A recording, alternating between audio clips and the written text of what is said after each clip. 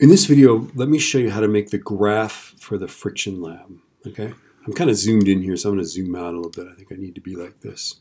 Now what we're going to do is we're going to graph this stuff, okay?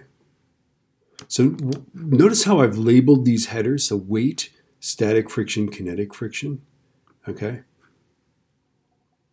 I'm going to select these guys and do this.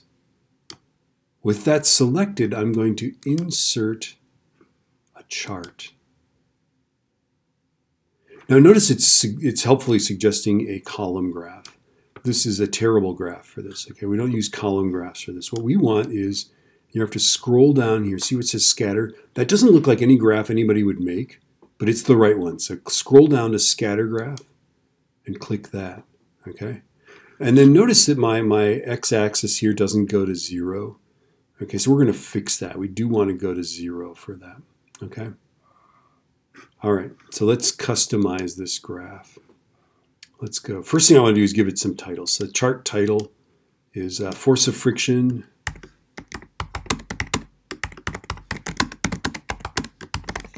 Force of friction on the counter. All right, there it is. That looks good. That looks legit. And then pull this down. See, there's this heading, and then under that there's a pull-down menu.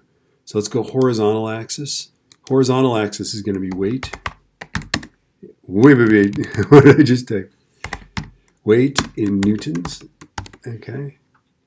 And then pull this down again, and the vertical axis title is force of friction.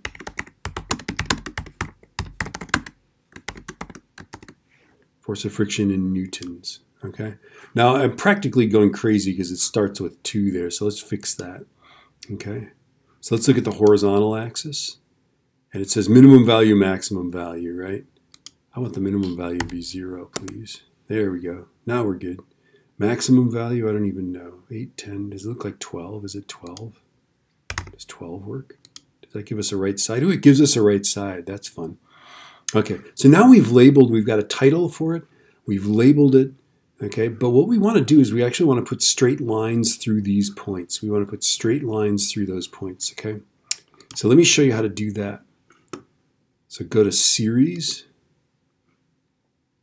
and scroll down. I see where it says Trend Line.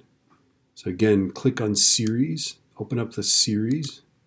We don't want to joke about this. And here's where you can change, like you could change this to a diamond. I think it's nice to have... I'll apply to all series. Static friction, I'm going to use, I don't know, a triangle. You could just change these, right? Kinetic friction, I want to use circles are lame. How about a diamond? How about a square? There we go, that's good. You don't have to do that, I'm just being hyper. Anyway, scroll down here, see where it says trend line. Click trend line, okay? And then we want to put one on both things, right? So kinetic friction, and then go static friction. And then do trend line like that. Okay. Alternately, you could just do this. You can just go both series, trend line. Okay. Either way, right? And then it says label, no label. We do want to label. We want to use the equation. Okay. Now here's the cool thing. See that slope of that line, 0.404? See these coefficients of friction? They're about the same, aren't they? Okay. So this is a better coefficient of friction than these guys. Notice this guy right there, the 0.224. Okay, that coefficient is about the same as this. If you kind of average those, that's what it would be. The slope of this line is, if somebody hired you to find this coefficient of friction, this is what you do. You'd actually do a best fit line just like this. Okay, I think this is it.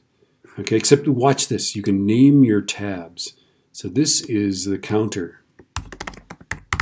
Okay, now are you guys ready for pro tip? This is pro tip 1.0. You've done all this work, and this is half of the work you need to do for the lab. Well, less than half, because you have to answer the questions, right? Wouldn't it be cool if there's a way to just like, I want to do all this, but with another set of data? Well, there is a way to do that. So watch this. I click on, see this little pull-down menu right here? Click on that. What if I duplicate this sheet? Now I've got this, and what if this is on my paper, right? So let's rename this. This is on the paper, okay? What if I've got different data, right? What if I do it on the paper and it's let's see, let's maybe make it 0.9 and 2. Look at the graph. Do you see as I type it in, it's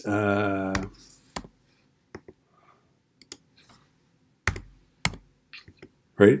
Let's see. I don't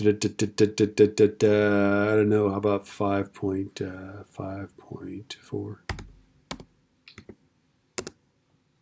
There we go. Notice how it's redoing the graph. It's redoing the equations and all this stuff. So if you just get your new data and type it in here, it's going to redo all these calculations. It's going to redo the graph, and then you're done. Isn't that fun? This is why grown-ups use spreadsheets. They're very powerful tools at your disposal. I think we're good. I think I've said all the words. Did I say cabbage? I feel like I didn't say cabbage. Although cabbage, to be fair, is not important here. Okay? So again, just go in here. After you're done with your whole graph and everything, and it looks the way you want it, go in here, click that, and click duplicate. Rename your tab, and then just go in and edit the data part, just this part. Okay? Go in and edit that part, and type in your data for your other surface, and you're done. Then you just have to paste it into your document, answer the questions, submit it on Canvas. All right, I'm done talking.